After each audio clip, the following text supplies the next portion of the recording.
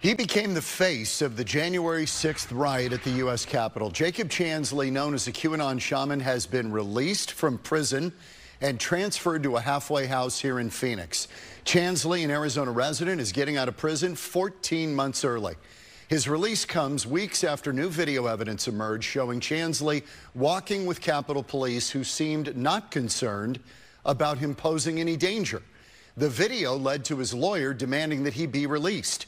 The Department of Justice said that Chansley entered the Capitol building, went onto the Senate floor, took pictures at the dais. He was accused of calling Mike Pence a traitor and writing a note to Pence that read, "It's only a matter of time, justice is coming." Now, Chansley admitted he was wrong for entering the Capitol, but said he was not part of any attempt to overthrow the government and never committed violence that day.